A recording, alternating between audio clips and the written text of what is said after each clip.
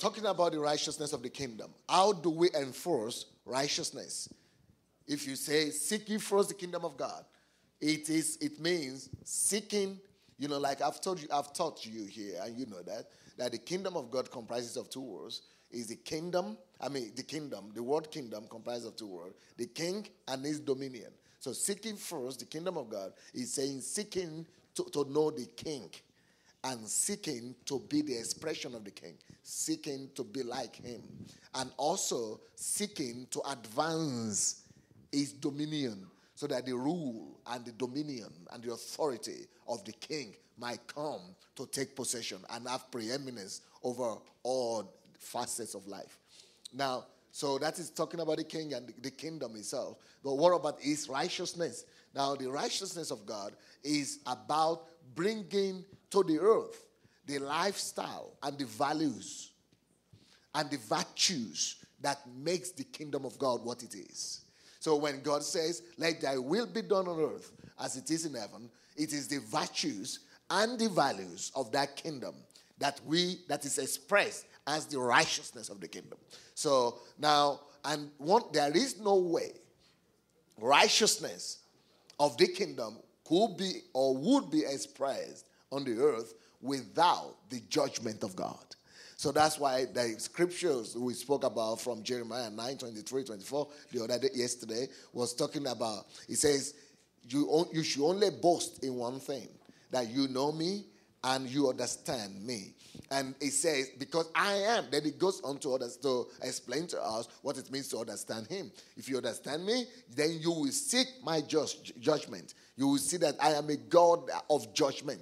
You will see that I'm a God of loving kindness. Then you will see that you will seek to know me as a God of judgment, as a God of loving kindness, and as a God of the third one there, of righteousness. So, but then there will be no righteousness without judgment. You see, if you look into the nature and the acts of God, you will see that righteousness normally comes to reign after God decrees justice.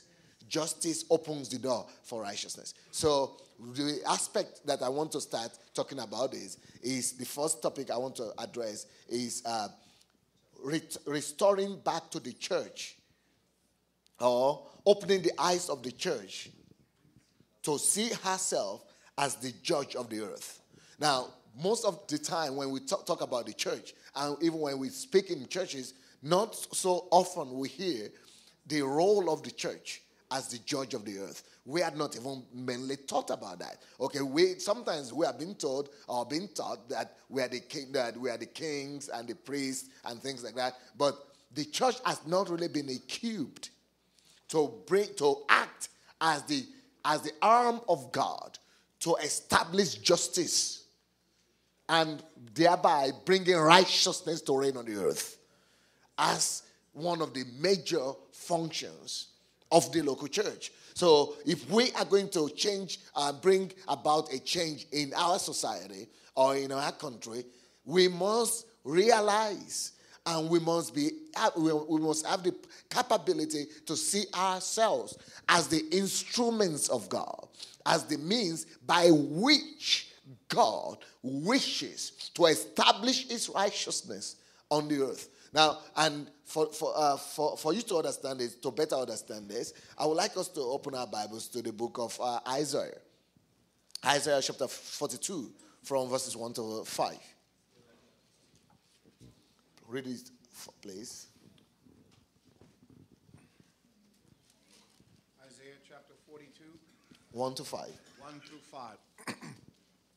Behold, my servant whom I uphold, my elect, in whom my soul delighteth.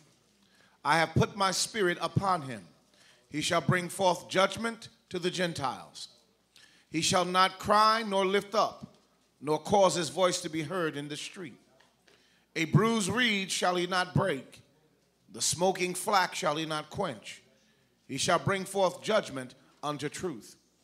He shall not fail nor be discouraged till he have set judgment in the earth, and the isles shall wait for his law.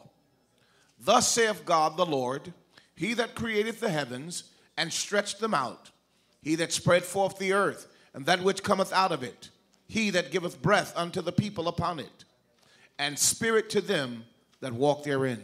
Amen. Now, a careful examination of this scripture will tell us that although this scripture is basically or primarily talking about the Lord Jesus Christ, but then if you examine it properly, you will also see that actually that passage is not just talking about Jesus, it's also referring to us, the body of Christ today, as the extension of Christ. Because Jesus is the head, and if Jesus is the head of the body and we are the body, it means whatsoever addresses Jesus, whatsoever pertains to Jesus, is also talking about us. So if in this passage we are seeing Jesus as the judge, and we are seeing Jesus as somebody that is called to bring forth judgment to the Gentiles. Now, verse 1, it says, behold my servant, talking of Jesus. And that is talking about us, because he's the head, we are the body. It's talking about the body of Christ through Jesus.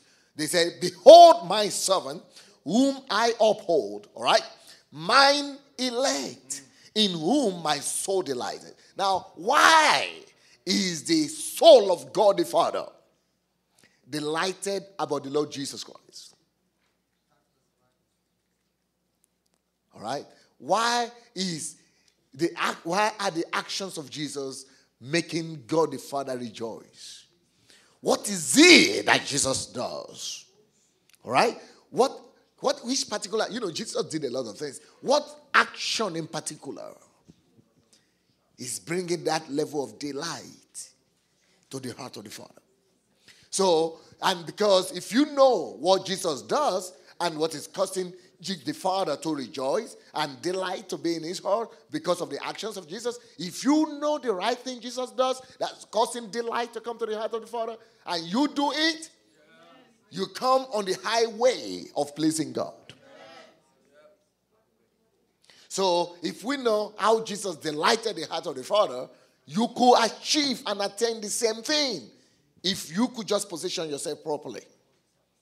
Are you listening to me? So it says, in whom my soul delights, because I have put my spirit upon him. And what will he do with that spirit? You see, there is a purpose for the outpouring of the Spirit. Because some of us think the purpose for the outpouring of the Spirit is for religious activity. To speak in tongues, to pray, to go and worship and like everybody. I can also sing in tongues. But the reason and the purpose for God putting and pouring out the Spirit upon Jesus is for one purpose. And that purpose is the same purpose that making the heart of the Father to be delighted in him. He says, I have put my Spirit upon him. He shall bring forth what? I can hear you now. I can hear you now. Judgment. The church has lost her role and position to be the judge of God upon the earth.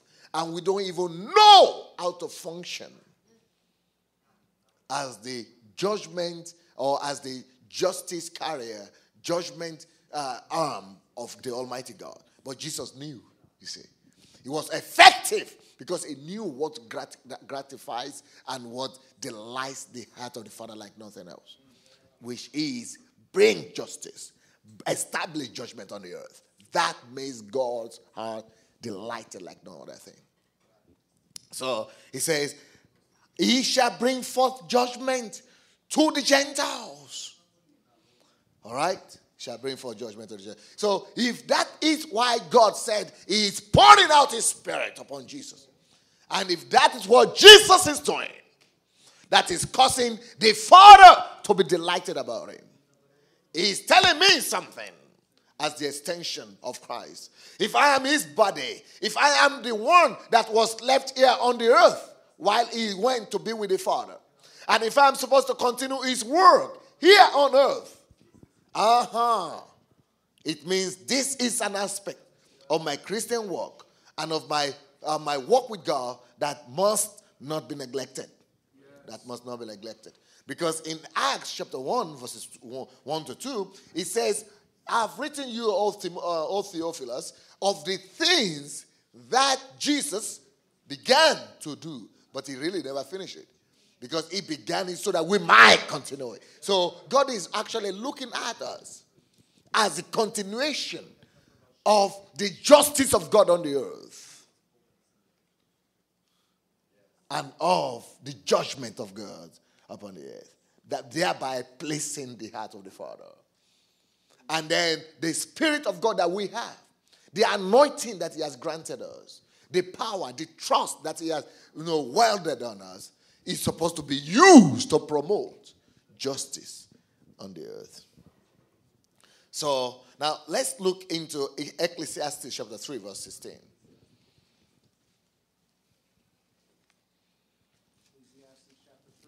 Verse 16.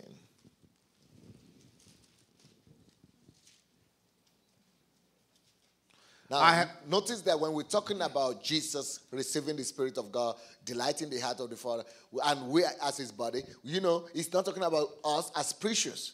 So every believer, not only preachers, should promote God's justice on the earth and should be representing the judgment of God. So all of us is demanded from us, is required from us to be an extension of God's judgment on the earth. Yes. I have seen the travail which God have given to the sons of men to be exercised in it. 3:16. Oh, I'm sorry.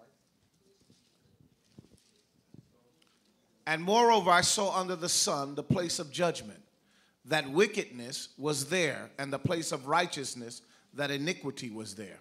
Come again. And moreover, I saw under the sun the place of judgment, that wickedness was there. And listen, Pastor, the way you read it, he's saying, I saw under the earth that in the place of what? In the place of righteousness, in the place of justice and righteousness, seek ye first. You're seeing the priority of God right now. The righteousness of God, which is justice, is what is primary in the heart of God. It's the heartbeat of God. And then, now, anytime God sees the absence and the voidness of righteousness and justice, something replaces it. Iniquity replaces it. So when God sees that, he's breaking the heart of the Father. Now read that verse 16 again. And moreover, I saw under the sun the place of judgment. In the place of judgment, what is it saying? That wickedness was there. Instead of righteousness and justice, what was there? Wickedness was there. It's because when you refuse to administer justice and judgment on the earth, wickedness reigns and rules in that society. Now, the reason why we have all the crisis, all the evil, all the wickedness we have in our society, in America today, is because the eyes of the church is totally closed or blind to her place as the executor of judgment for God. Amen. Judging homosexuality, condemning immorality, condemning bisexuality and all kind of things, condemning unrighteousness of any form. If the church would not be the spokesman of God, the arm of God, the extension of God's values, righteousness on the earth, God's heart is broken. He said, I am seeing the place where it's supposed to be judgment. In the place of judgment on the earth, look what I'm seeing. Because when it's absence, judgment and justice denied is justice what? Justice delayed is justice denied. Martin Luther King.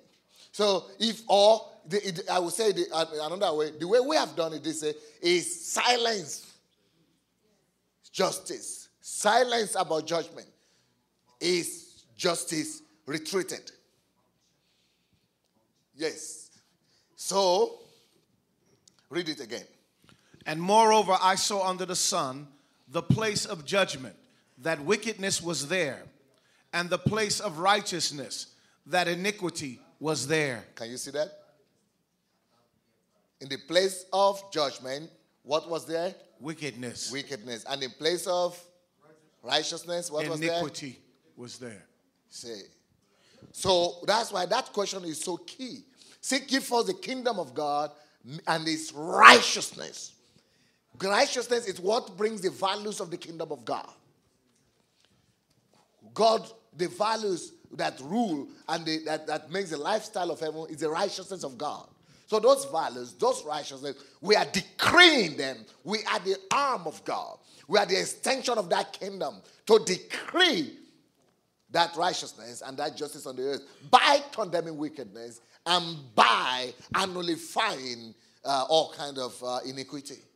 You see. Now, let's go back to that Isaiah chapter 42 again. Isaiah 42. You will see a careful study of that passage in verse 1, verse 3, and verse 4. We will see that same word coming back again. The word judgment, the word justice, talking about Jesus. This is one of the main passion and one of the main missions of Jesus on the earth, to bring judgment. And if that is one of his main purpose, just like he brought salvation, it means it's supposed to be one of the main agendas of the church. The church is totally silent about it. So let's read. You read verse 1, verse 3, and verse 4. Behold my servant, whom I uphold, my elect, in whom my soul delighteth. I have put my spirit upon him. He shall bring forth judgment to the Gentiles.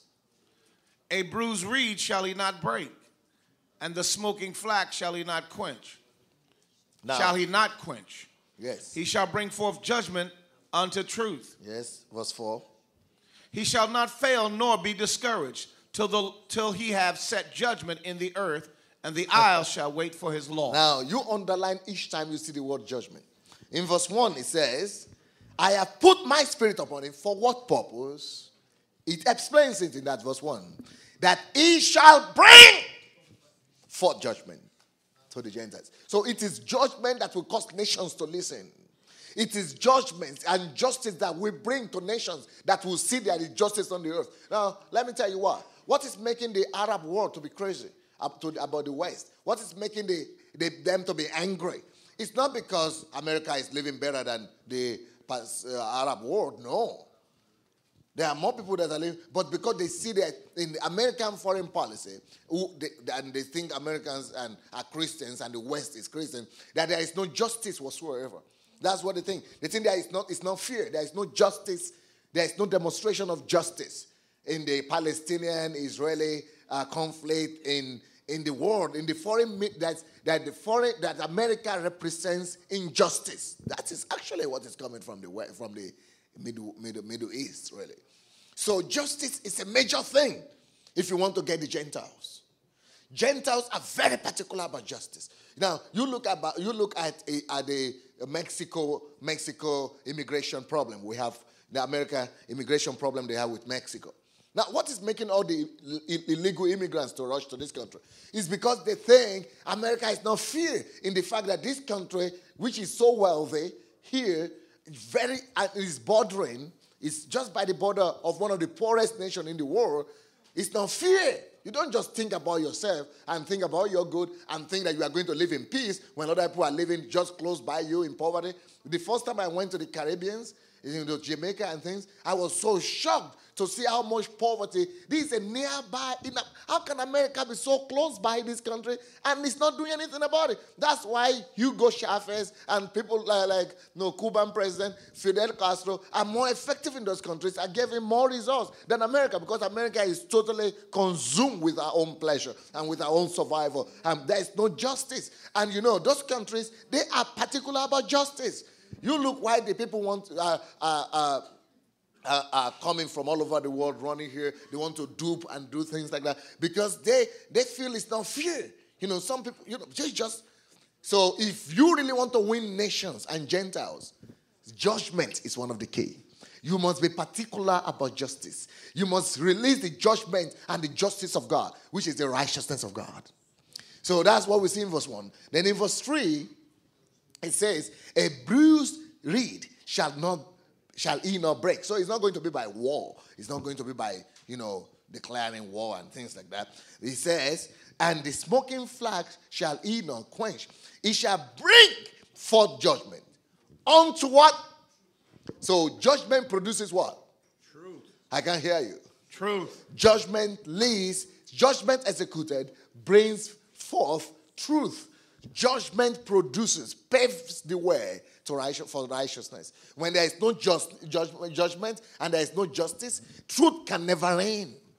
And one of the reasons why the American society has been more effective than most modern society is because the judicial system of this country is one of the most effective judicial systems in the world. Although it still has all its weaknesses and lapses and things like that. But go to other countries, it's even worse. Because 75%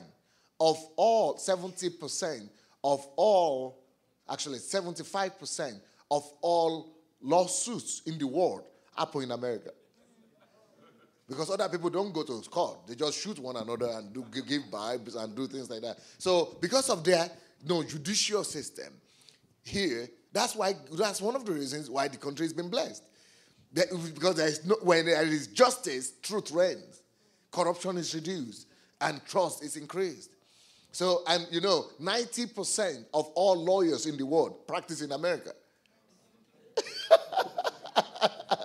Of course, they might be suing you for all the wrong reasons as well, but no problem. It means that people look for justice here.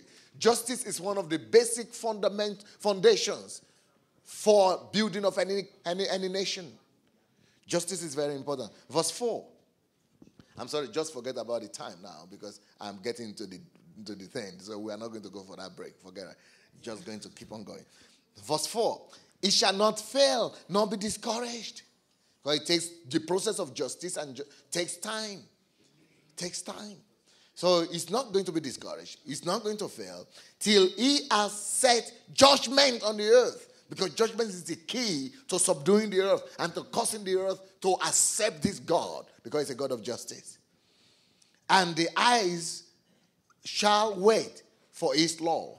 Because they know his law is going to bring justice. So see how many times we are seeing the word justice. Jesus came to judge sin, iniquity, and unrighteousness. That's what John chapter 16 verse 8 tells us. One of the main reasons for the Holy Spirit coming is to judge sin, iniquity, and unrighteousness. It came because of judgment. So it requires for us to continue as the church in establishing just judgment and justice in the society. And in Revelation chapter 5 verse 10, when it calls us kings and priests, he's expecting us as kings to be instruments and to be zealous about the justice of God. This is the only way the Gentiles and the world, we could impact the world when they see justice and judgment coming from us. So through judgment, truth reigns on the earth. God reigns on the earth. Truth means God. The values of God, the kingdom of God comes to the earth through judgment. Now, let me show you one passage that will really impress you deeply. It's Isaiah chapter 9. Isaiah chapter 9, verses 6 and 7. Isaiah chapter 9, verses 6 and 7. It's a popular scripture, but I want you to say something there today. Verses 6 and 7? Yeah. For unto us a child is born, unto us a son is given, and the government shall be upon his shoulders, and his name shall be called Wonderful, Counselor, the Mighty God, the Everlasting Father, the Prince of Peace. Of the increase of his government and peace there shall be no end. All right, of the increase of the kingdom of God, of the government of God, there shall be no end, right? Now keep on reading. Upon the throne of David and upon his kingdom, to order it, to establish it with judgment. Now, stop. What does God uses to establish the increase of his kingdom and his government? Now read that verse 7 again. Of the increase of his government. All right. God is interested in the increase of his government and his peace, right? Yes. Okay, there shall be no end. Then? There shall be no end upon the throne of David and upon his kingdom to order it. So God is interested in the increase of his government and peace and his kingdom and his order to establish it. How? Read it. To establish it with judgment. To establish his government, the government and rule of God with what? Judgment. With what? Judgment. With what? Judgment. So we have been talking about the kingdom of God and is, the kingdom of God on the earth. How is that kingdom going to be established and affirmed on the earth? The kingdom and the government, the order of God on the earth can only be established through one means. Through what? Judgment. Judgment and justice. The same thing. Judgment. Read it. And with justice from henceforth even forever. Amen. The zeal of the Lord of hosts will perform this. You say, somebody has got to be zealous about the righteousness of God again. If the church will not embrace the righteousness of God, the church has become so compromised. The church has become so indifferent to iniquity, wickedness, unrighteousness. We have become so cold that we are almost mixed up. We are almost the same like the world. Our standard has become so lost. Our standard has become so reduced. We don't even know when to notice unrighteousness or wickedness or iniquity. We don't even see them again. We just see it as a lifestyle, and we just see ourselves as barely escaping. No, we are supposed to be coming from above, and we are supposed to be condemning every unrighteousness near us, and to be bringing the justice and the righteousness of God and enforcing it upon our generation. Hallelujah. Hallelujah.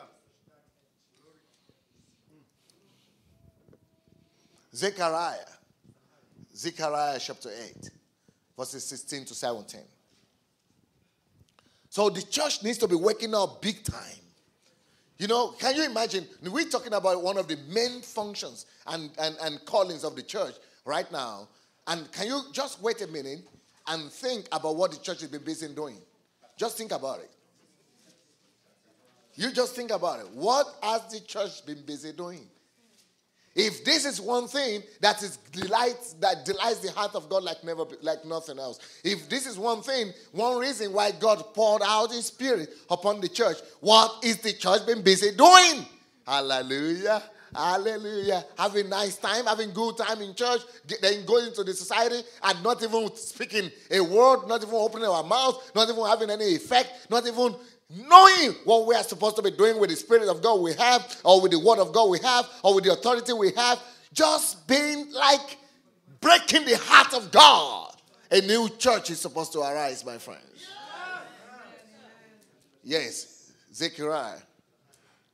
These 8, are the things, verses 16 to 17. These are the things that you shall do. Speak ye every man the truth to his neighbor. Execute. All right. How is righteousness practically expressed? How is justice practically expressed? Now, it says, these are the things that you should do. This is righteousness. Speak the truth. Practical stuff. Be transparent. Truth. It's an expression of justice of God, right? Yes. Speak the truth. Speak the truth to his neighbor. Execute the judgment of truth and peace in your gates. Execute judgment of truth. Affirm truth. Condemn anything that is a lie or deception or flattering or against the truth. Establish it in your gate. Everybody's got his own gate. Everybody's got his own sphere of life. Bring truth to your sphere of life. Everybody, either you are a church member or you are an ordinary church goer, affirm the truth where God is trusted into. Read that again. These are the things that you shall do. Speak ye every man the truth to his neighbor. Right. Execute the judgment that of truth. Truth on the level, or truth on the level of your life, personal life. The second level of justice.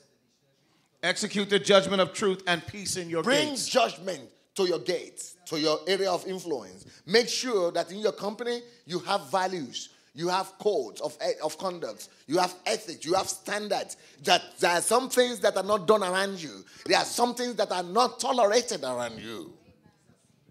That you are zealous about the truth of God. And that you condemn and pronounce judgment upon everything that is against the nature and the value and the character of God the Father.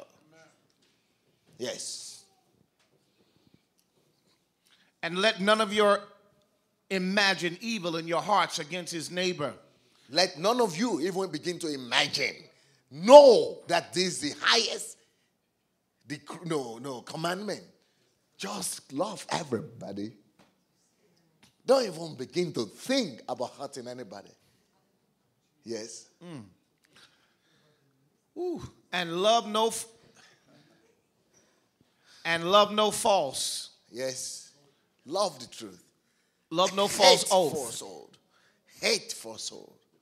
Right. For all these things, for all these are things that I hate, saith the Lord. You see, hate what God hates. That is the expression of God's justice and judgment on the earth. By hating iniquity, by hating falsehood, by hating what God hates, you are bringing God's judgment on the earth. And people are attracted to judgment, to justice. Now, let's go to another scripture. Let me take you to Proverbs chapter 31. Proverbs 31, verses 8 to 9. Are you following me? So I'm talking today on the topic, restoring to the church the role, her role as opening the eyes of the church to see her role as the judge of the earth. All right, are you in Proverbs 31? Read verses 8 to 9 for me. Open thy mouth for the dumb in the causes of all. No, come again. Open thy mouth for the dumb in the cause of all, such as are appointed to destruction. Okay, now, do you notice what he's saying there? God wants us to become the defenders of the weak. That is justice right there for you. That is judgment. When you who are strong, you never close your eyes at the weak. When you see somebody who is weaker than you and you become his advocate, open your mouth for the dumb in the cause of all such as are appointed to destruction. So people want to take advantage. They want to destroy. They just feel it is their right to appoint for destruction people who are weak, people who are dumb, people who cannot defend themselves.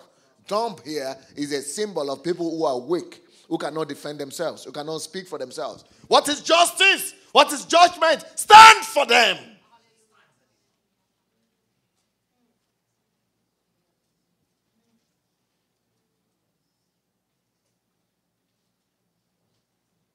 Stand for the weak. Defend them. Uphold them. Speak for the dumb. And those appointed for destruction, not because of their fault, but because they are taking advantage of them, stand in the gap.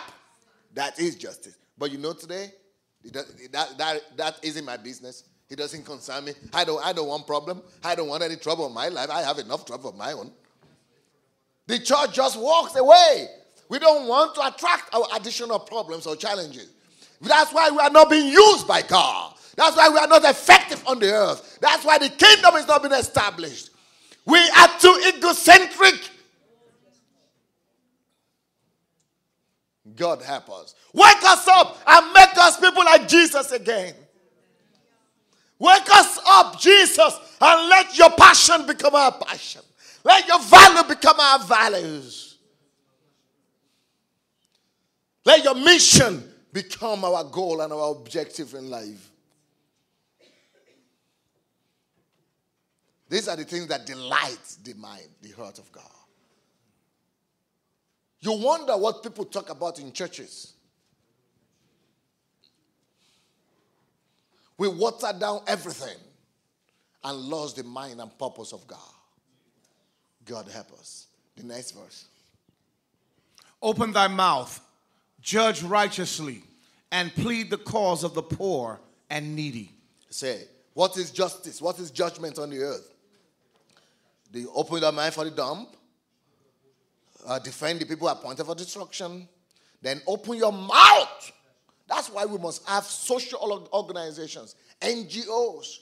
In our church in Kiev, we have over 300 NGOs, 3,000 NGOs, 3,000 organizations, 3,000 of ordinary members of the church. These are just church goers who have adopted some pains in the society. It has become their personal fight. Because they've got to open up and speak against the injustice in the society. Anything that is facing the society, any condition, anything that is oppressing people, anything that is destroying any life, anybody, we adopt it and make an NGO out of it and cause it to be our personal battle. Because Bible says, the God says, open your mouth. That create a platform. That's what it means. See any problem, see any challenge, adopt it. Create a platform for it. Create an organization. Begin to speak in their defense. What are you fighting for? What are you defending? Who are you speaking for? Who are you bringing God's justice to? Are you really bringing God's justice anywhere? Where is it that you see lack of justice in this society, and where are you speaking out? Sometimes unbelievers, secular organizations, the ones we call humanistic, they are doing the kingdom work better than we do. Some of them, they are the ones protecting the animals. They are the ones protecting the women. They are the ones protecting the minorities. They are the ones protecting the children. They are the ones protecting the adoption agencies and things like that. But we Christians, we think spirituality is just go to church to pray. We missed it. And that's why we are creating all kinds of fads like spiritual warfare. This one, take the plane, go up and be delivering people every week. Rubbish! Do justice, somebody. My God, help us to bring God's righteousness to the earth.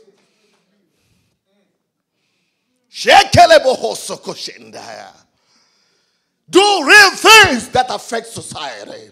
Do real things that affect the nation. Do real things that delights the heart of God. Forget about your religiosity. Spending whole ages singing going to some rehearsals, to sing some songs day in, day out, and never change anybody's life for good.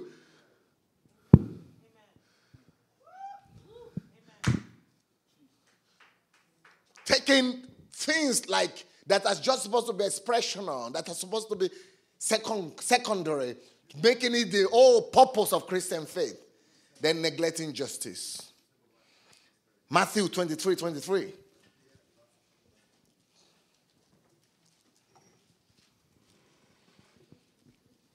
Woe unto you, scribes and Pharisees. Woe unto you, not just scribes and Pharisees, but Christians of today. Woe unto you, charismatics. Woe unto you, Pentecostals. Woe unto you, evangelicals. What are you busy doing? We're doing the same thing the Pharisees were doing.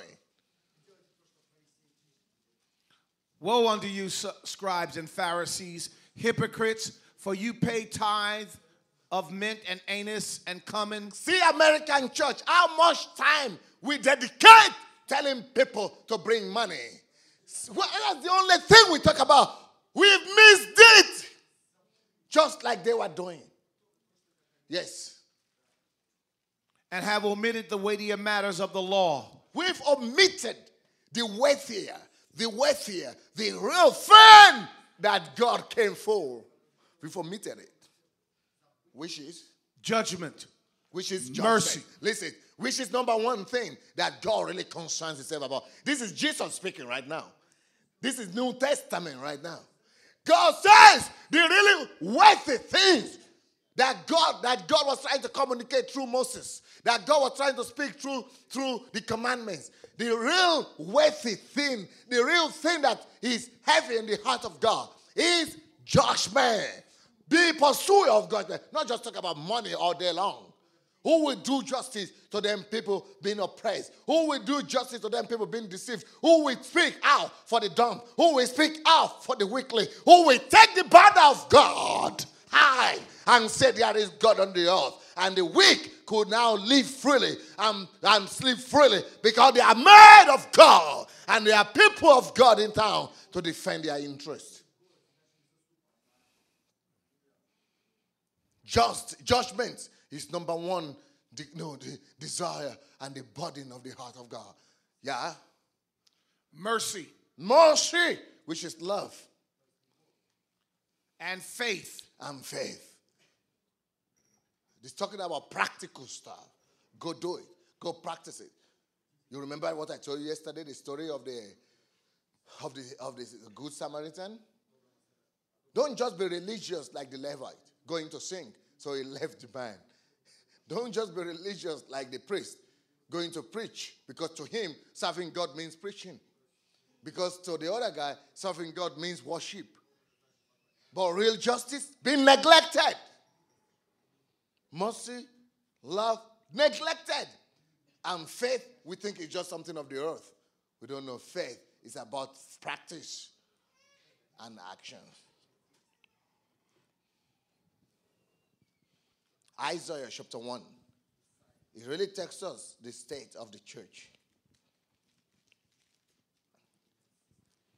Isaiah chapter 1, verse 16 to 17.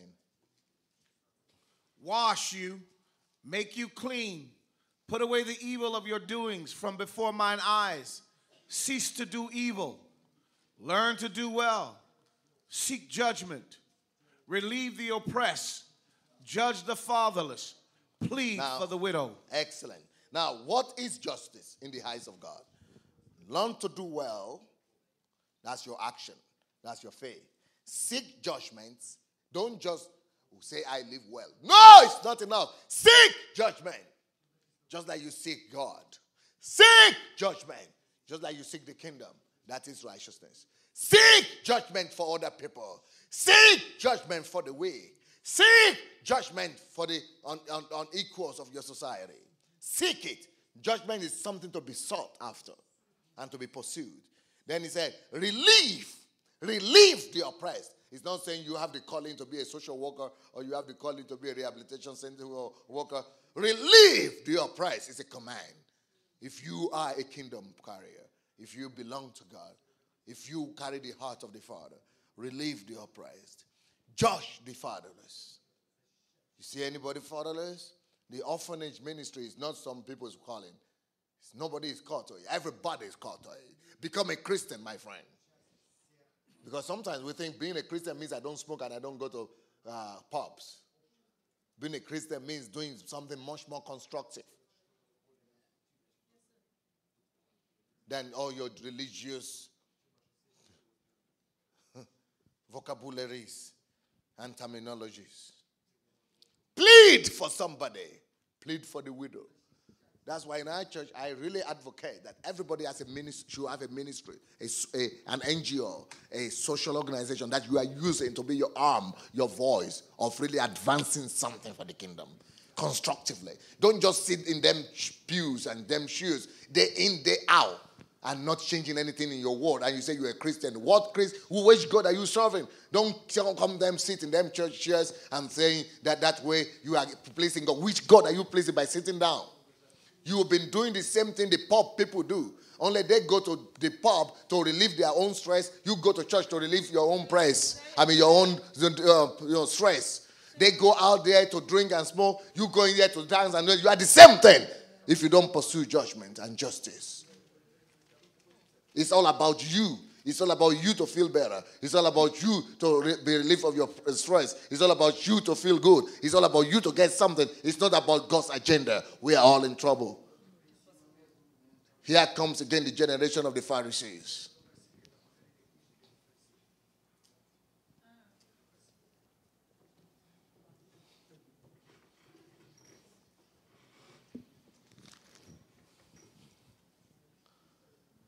That same chapter, Isaiah chapter 1, verses 21 to 27. That same chapter, Isaiah 1. Only this time, read verses 21 to 27. How is the faithful city become a harlot? Talking of the church of Israel. It was full of judgment, righteousness. You see, church used to be full of judgment. That's what made Jesus to go from city to city when he was on the earth. That's what made the apostles never to find peace for themselves. They left their homes and their families. They were seeking and establishing God's judgment from coast to coast. See, this house used to be full of justice and judgment. Yes. Righteousness lodged in it, but now murderers. See what is happening in the church? Does that not look like today's church to you? Yes. Thy silver is become dross. Yes. Thy wine mixed with water. You see? Thy princes are rebellious. My God. Companions of thieves. Everyone loveth gifts and follow after rewards. Do you recognize that, church? Jesus. Everybody asks the question, what does that have for me? What do you have inside there for me? What is the gain for me? Everybody is after rewards. They judge not the fatherless, neither does the sin of the church. They judge not the fatherless. If I pray that there is none of you here that as a church that doesn't care for the children. I hope there is no one of you here that says he's a pastor and you don't have an outreach to the orphanages and to the orphans, to the fatherless, to the foreigners, to the widows. I hope there is none of you that calls himself a pastor and is silent at the cry of those being led to murders. Yes. Neither doth the cause of the widow come unto them. Listen now. Therefore saith the Our Lord. whole idea about church is totally been replaced, artificialized. We have substituted the heart of God to artificiality, to show, we've replaced it by entertainment, by lights and buildings, and those have now become the symbols of religiosity and of spirituality, instead of the things that bother the heart of God from the foundations of the earth. How could we go so far? How could we fall so low? How could we miss God when we read the Bible every day? Some people don't even see these things. They don't even read them. Because they beat themselves in the chest and say, I'm not a Pharisee, I don't need to read it. The Pharisees of yesterday are dead. But what we refuse to recognize is that we have replaced them today. And that's why God didn't remove those pages from the scripture. He left them for us, that we might be corrected. But we thought it's obsolete. It's an old scripture meant for the dead people. How we would have helped ourselves if we go to apply the scriptures to ourselves again and again. Oh, God help us. Keep on reading, my friend. Therefore saith the Lord of hosts, the mighty one of Israel, I will ease me of my adversary and avenge me of my enemies. And I will turn my hand upon thee and purely purge away the dross and take away all thy tin. I will restore thy judges as at first and thy counselors as the beginning. That is why we are doing what we are doing. That's why the church is speaking today. That's why I'm here talking this thing today. The judges shall arise in Zion again. Hallelujah. And the dross shall be removed from the church. And God will raise up people who are zealous for the righteousness of God. And the church of God shall be glorified again. Dignity shall be restored to this house. In Jesus' name. Yes. Afterward thou shalt be called the city of righteousness, the faithful city. Zion shall be redeemed with judgment. What will bring redemption to the church? Judgment. What brings redemption to the church? What? Righteousness. The redemption of the church lies in judgment. That's why it says judgment starts first in the house of God. And are converts with righteousness. God help us.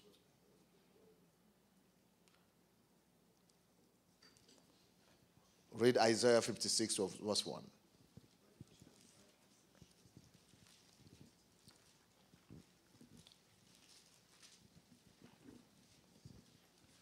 Thus saith the Lord, keep ye judgment and do justice, for my salvation is near to come, and my righteousness to be revealed. Yes, salvation of the Lord and God's righteousness comes through justice and judgment. Read it again. Thus saith the Lord, keep ye judgment and do justice, for my salvation is near to come. So you see, what is salvation that is coming? That's revival. Everybody talking about revival. Revival, revival. We all need revival. When is revival coming? Well, revival lies. The pathway to revival lies through in justice and judgment. Then salvation will come. Read it again.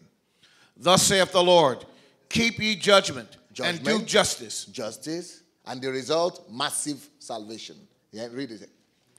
Thus saith the Lord, keep ye judgment and do justice, for my salvation is near to come, and my righteousness to be revealed. You see, righteousness of God, salvation of God is made to come when justice and judgment are established.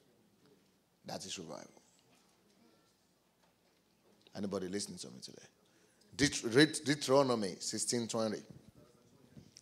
Deuteronomy 16, verse 20.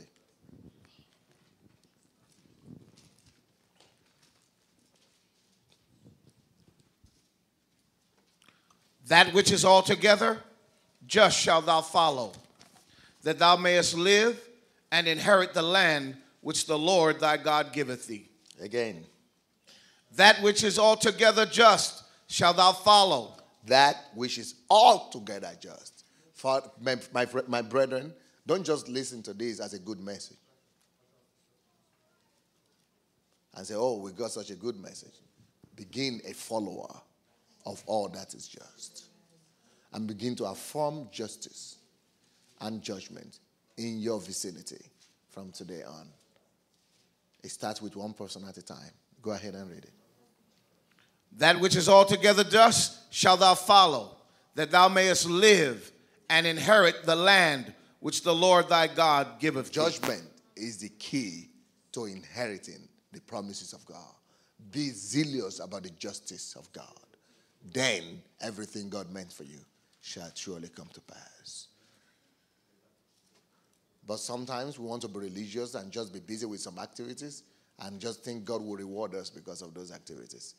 Let's read one more scripture before I move on. Proverbs 21, verse 3.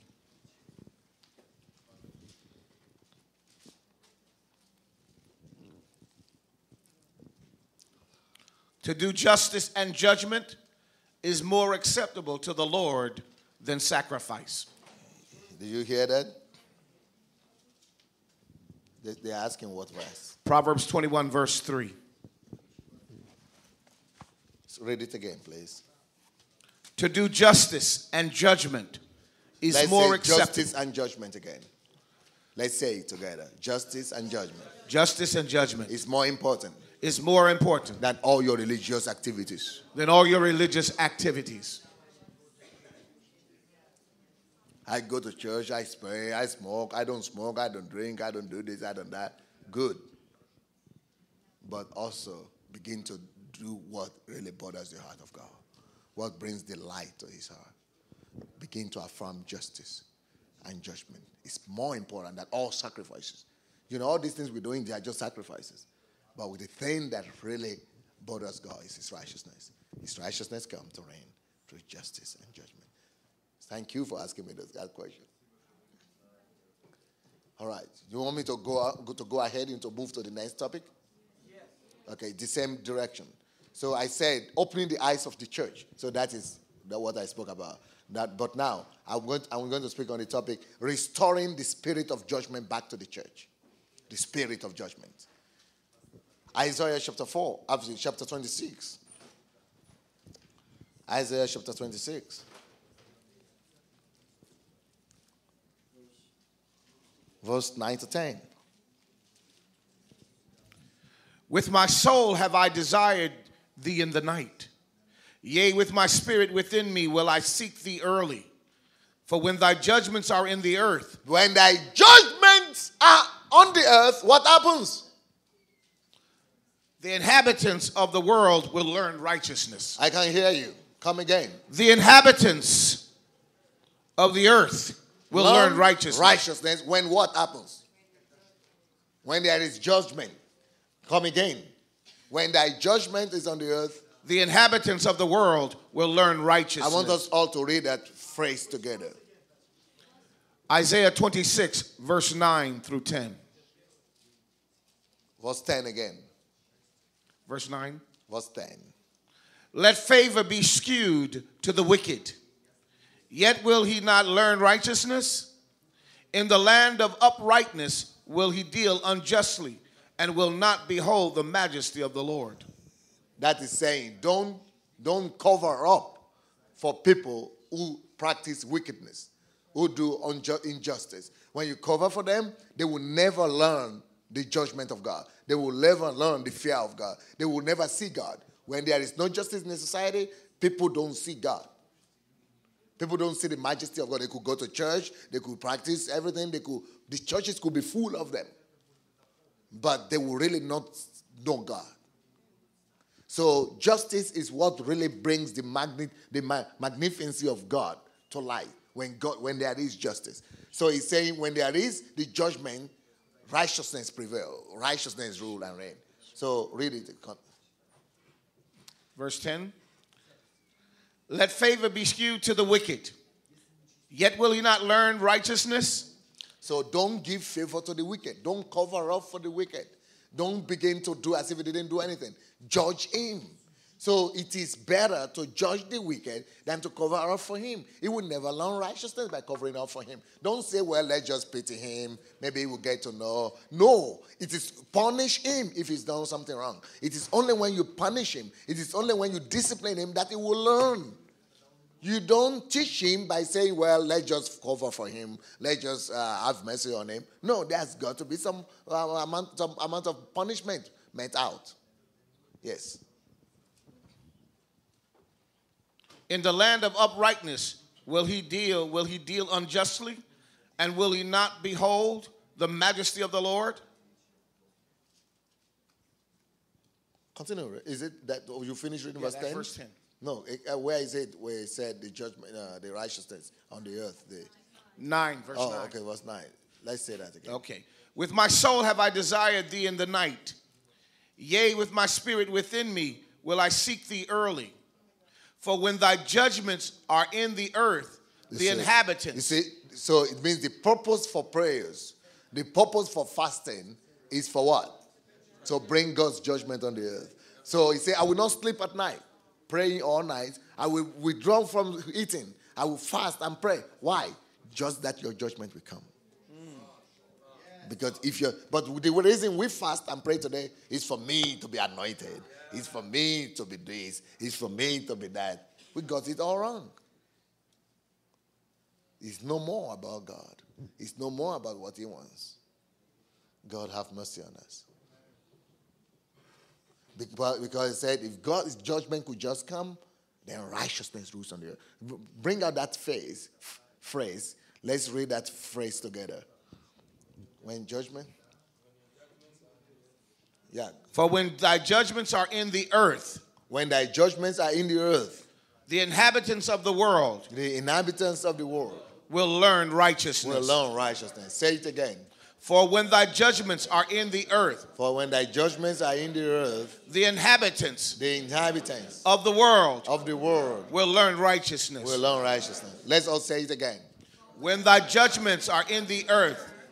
The inhabitants of the world will learn righteousness. What about when his judgment is not on the earth? We will not learn. The inhabitants of the earth, we keep on being wicked.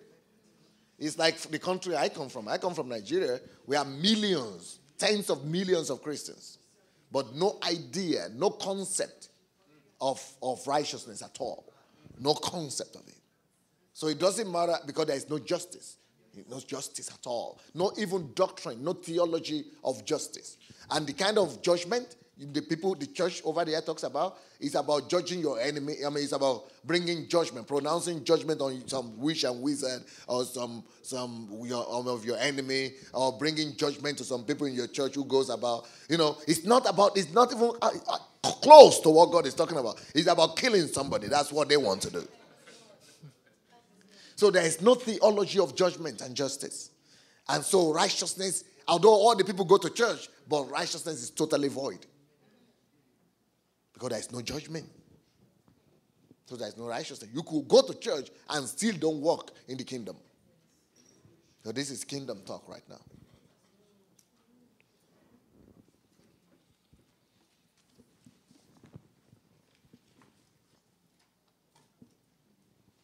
So the role of the church and believers as the judge of the earth is one of the most omitted topics in the body of Christ today. Until we begin to take our stand and to decree judgment, nothing can actually cause the righteousness of God to come to our land and nations. Isaiah, the one we just read now, verses 26, Isaiah 26, verse 9 to 10, clearly tells us that the inhabitants of the earth learn righteousness only as the judgment of God is not just proclaimed, but established on the earth. Hence, we must seek political offices. Are you listening to me? We must seek political offices for the sole goal and purpose of establishing God's judgment and righteousness over the whole nation through the laws. That is what William Wilberforce, or what's his name? Is it William Wilberforce? Yeah, the man that brought about what did he do? He was a businessman. His father was a businessman. He went and contested. He went and made money in business so that he could contest. And he went to political office and he became a parliamentarian. And he spent 40 years of his life just to amend slave trade. Because of him, we are free today in America. Because he understood, he was a believer. He understood judgment from the concept of God. He dedicated his life for one cause and to one purpose. Eliminate this injustice. Fight injustice. But how many of us who are Christians today fight injustice? We don't even know what is justice. We don't even have a concept of fighting injustice, of bringing about just judgment. We don't even have a concept of it. We are not even taught. We are not even taught to challenge injustices around us. We are not even taught to challenge the ills of our society. We are not even taught that it's an obligation and it's part of our Christian faith. We are not even taught that our faith is not expressed until we really go out and step out and begin to speak against injustice and unrighteousness and wickedness and begin to establish and proclaim God's justice and righteousness upon the earth. So we're supposed to go into business to make money so that we could use the money to create a platform, to create a voice for ourselves so that we'll be able to use the power and the force of money to promote justice in some places. That's why we are supposed to be wealthy, so that we could go and deliver the oppressed of this world, the disadvantage of this world from the hands of the people oppressing them. Psalms 19, verses 9 to 11.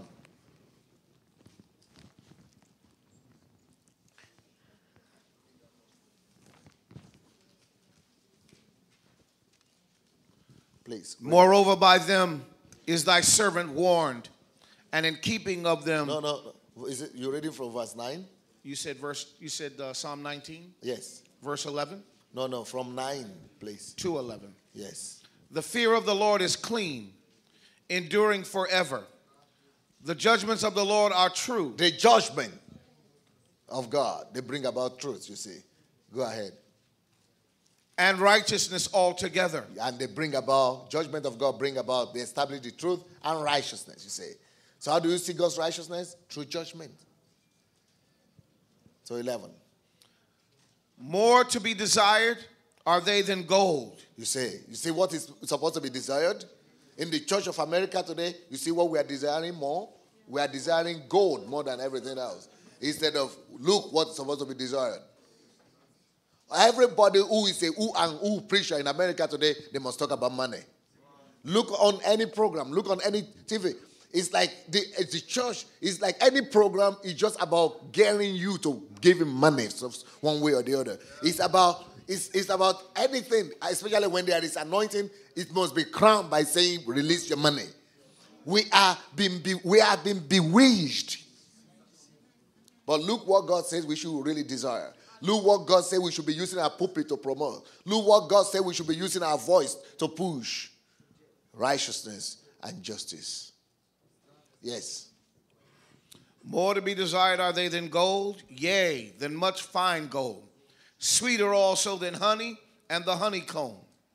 Moreover, by them is thy servant warned, and in keeping of them there is great reward. So in keeping justice, in keeping judgment, in keeping righteousness, in promoting these things, there is great reward. But how many of us can beat ourselves in the chest and say, my life is totally dedicated to affirming justice and righteousness all over the nations of the world?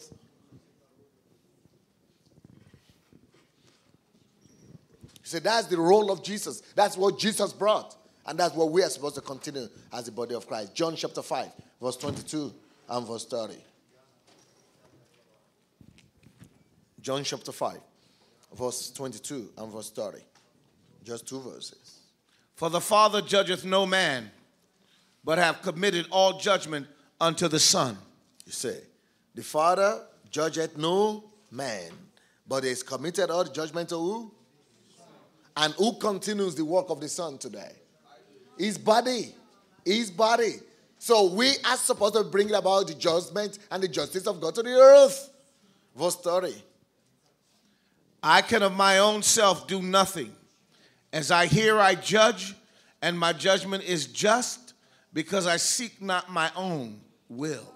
You see, we are not supposed to be a bunch of people seeking their own. Supposed to be seeking God's judgment and justice upon the earth. Amen. All right. Now, let's go to Isaiah. Isaiah chapter 4, verse 4 to 6.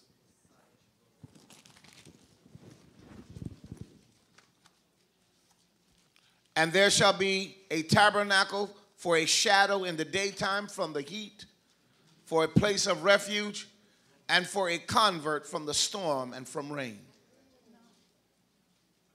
Yes, go ahead. I want you to read chapter 4 from verse 4 to 6. And when the Lord shall have washed away the filth of the daughters of Zion, shall have purged the blood of Jerusalem from the midst thereof by the spirit of judgment and by the spirit of burning. And the Lord will create upon every dwelling place of Mount Zion and upon her assemblies a cloud and smoke by day, and a shining of flaming fire by night. For upon all the glory shall be a defense, and there shall be a tabernacle for a shadow in the daytime from the heat, and for a place of refuge, and for a convert from storm and from rain. Okay, now listen closely. Look at that verse 4 again. He said, when the Lord shall have washed away the filth of the daughter of Zion, which is like the symbol of the church, right? Now the question is, how will God purge, wash away the sins of the church? What is the process of it? And shall have purged the blood of Jerusalem from the midst thereof by what? Spirit of judgment. I can hear you. The spirit of judgment. By the spirit of judgments and burning. There is no judgment in the body of Christ.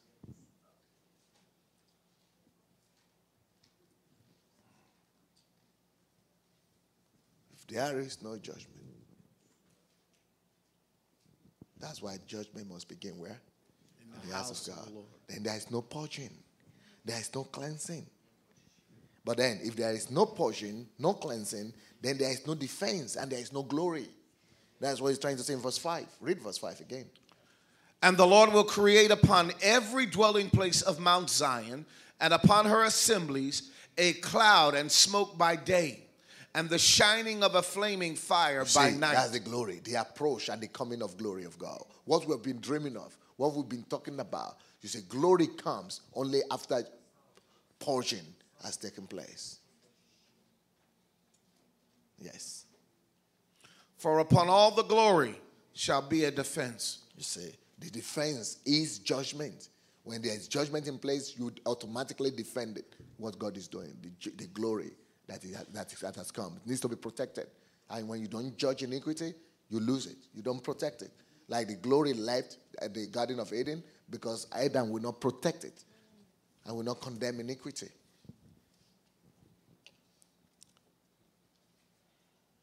Yes, verse 6. And there shall be a tabernacle for a shadow in the daytime from the heat, and for a place of refuge, and for a covert from storm and from rain. You see, there will be covering, there will be protection, because judgment is established. May God help us to be people of judgment and justice of God. Amen. And we could keep on reading from verses Isaiah 5 from verses 1 to 7, but we're not going to continue now. Let's look at other scriptures. Isaiah chapter 5. Acts chapter 5, verses 1 to 14. Let's see how this scripture we saw in Isaiah is coming to operation in practical manifestation in the New Testament. Acts chapter 5, verse 1 to 14. 1 through 14.